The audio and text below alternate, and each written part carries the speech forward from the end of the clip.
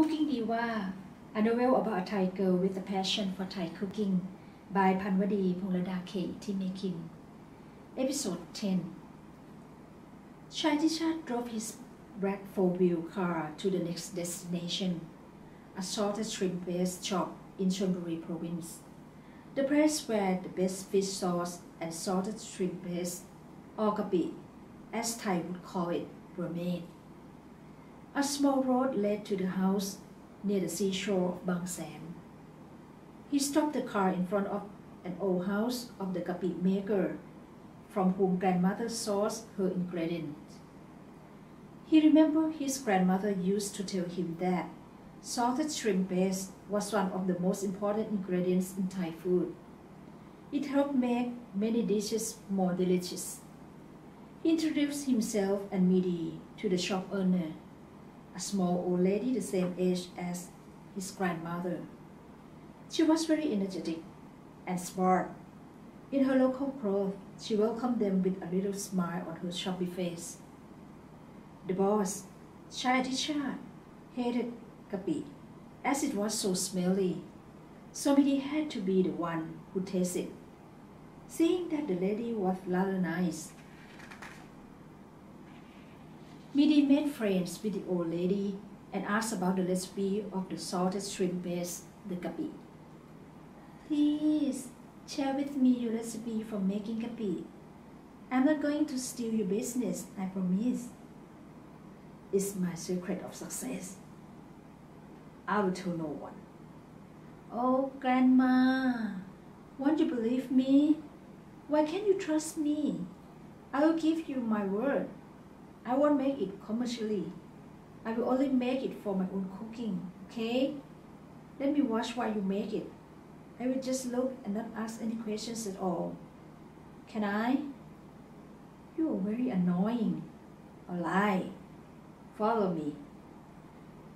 The old lady gave in to the girl's insistence. She let Meedee follow her to the back of the shop. You can wait here. I shall be back in 30 minutes. He had hated the smell of kapi since he was very young, so he was happy to wait in the shop. Meedee watched the process of making salted shrimp paste. Workers vigorously pounded massive amount of tiny shrimps and salt in a gigantic mortar. After pounding until it had become shrimp paste, they transferred it to a big bowl. Nowadays, they use grinding machine to make shrimp paste, but I still use a pestle and a mortar. After we have the salted shrimp paste pounded to the finest we want, we let it sit in open air and let it dry by the sun. Then we will keep it in a closed jar. We can keep it in a jar for up to a year. My kapi is clean and has a great aroma. No preservatives, no additives, I guarantee. Of course, it tastes great. I believe you. Thank you very much for showing me your secret. What a lovely girl you are. You are kidding me as if I'm your friend. Go, go, go, go. Your boyfriend is waiting. Oh no, he's not my boyfriend. Not in a million years. He's my boss. I'm going. Bye.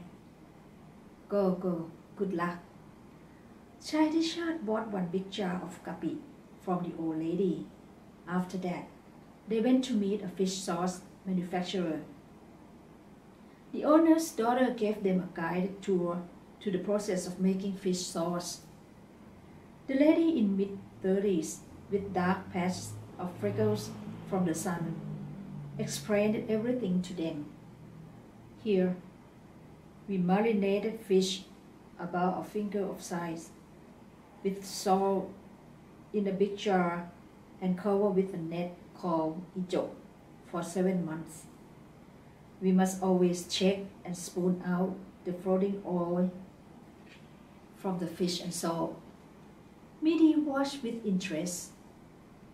We must cover the jar if it rains because water will ruin all the fish sauce. Otherwise, we keep the jar open to let the sun kill all the germs and age the mixture for a good aroma. We marinated it for 7 months. Then we extract the premium fish sauce. Boiled salt water is then added, and after 7 more months, the second extract is the fish sauce that we use in the kitchen. The remaining is then sent to make fertilizer. The girl listened very carefully while her boss was being bored to death. He hurriedly purchased the fish sauce he needed. After getting themselves stinged from the visit to the gapi and fish sauce presses, Meedee thought they were going back to Bangkok, but then he said, "I have one more business to deal with." She knew he had wanted to go to a place marked in the GPS. It took about 30 minutes driving to that place in Pattaya. As it was nearly dark, he had parked his car in front of an old house near the seashore. A middle-aged man ran barefoot to him and greeted him with a broad smile, showing his lost front teeth. His skin was tanned. "Uncle Sin, do you remember me? I'm Chai, Grandmother Yisun's grandson." He gave a whine. Meedee did it as well. Uncle Sin looked at the gentleman and shouted with delight, "Master, master, you are grown up now. If you hadn't told me who you were, I would not have remembered. Master, you used to come here with your grandmother when you were a very young boy." He was gesturing. The master smiled at him. "Why had master not told me before? I would have asked my wife to clean the house and cook something for you, master. Are you hungry, master? And you?" Uncle Sim asked the girl at the end of the conversation. She was looking out at the sea, so she could hardly hear him. "What did you say?" "Sorry, I didn't hear you." Uncle Sim smiled a little before he spoke very loud, louder than the sound of the sea breeze. "This girl must come from Isan. Is that right? You are certainly not Master's girlfriend." Chaiatichart immediately confirmed him. "She is not my girlfriend. She is an assistant chef. I am her boss. We came to work, and on the way back I wanted to come here. That's all. It's almost dark. I have nothing to welcome Master with. It's okay. I would like to look around this area before going back to Bangkok. I want to do it for my grandmother." "Okay, I will go with mother." "It is not that long. You will wait here," he told her. "I will." Meedee had never been to the beach before, so she was very excited to see the sunset and feel the sea breeze. She walked to the beach with her bare foot and stood there motionlessly. She was standing on the soft sand, looking at the sunset. The picture was very perfect. The orange sun was going down from the almost dark sky. It was so beautiful that she could not blink her eyes for a second. Beautiful. She turned her head to see him standing behind her. They were so close that they could feel the warm breath of each other. He was looking at the sunset too. "It's dark already. Shall we go now?" She said nothing at all. She wore her white sandals and followed him to the car. He was driving on the road that led to Bangkok before he suddenly turned the steering wheel and changed the direction towards downtown Pattaya. The downtown was in high metro. There were hotels, restaurants, bars, pubs, shopping malls, supermarkets, and small shops scattered everywhere. It looked like international community. When he saw a German restaurant sign, he immediately parked his car in front of the restaurant. "Follow me. I'm so hungry and thirsty." Yes, she was hungry too, so she followed him into the restaurant like his own shadow. It was crowded inside. after waiting to be seated for 10 minutes.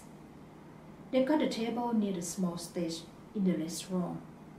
He ordered a jug of beer for himself and fried pork leg, German sausage, and tom yum goong with jasmine rice for her. Go ahead. He was drinking his beer with fried pork leg, while she was quietly having dinner until she was full. The waitress came to press the bill at the table. Inang! Meedee was startled by the call. She looked at the waitress with wondrous eyes. She did not know her at all, but the small waitress was still holding her hand with the delight one got when meeting an old friend. Meedee started thinking. Finally, she recalled something. She gave her a welcome smile. Who is here with you? Your new hubby? What about your old hubby? Where is he now? Did you divorce him already? Who raised your daughter? All the questions she asked almost made Meedee fall out of the chair. She looked at her boss. He was looking at both of them. He was startled too. His eyes were full of questions, and he was surprised, and then turned away from the scene in front of him. Meedee grabbed the waitress' arm and took her to the cashier counter. While they were talking, he was sitting thinking about what he had heard them saying. He could hardly hear all the words in northeastern dialect they said to each other, but he already understood that the girl had been married and had had a kid before. How could a young and innocent looking girl like her have had such an experience? Suddenly, his heart felt so deeply empty.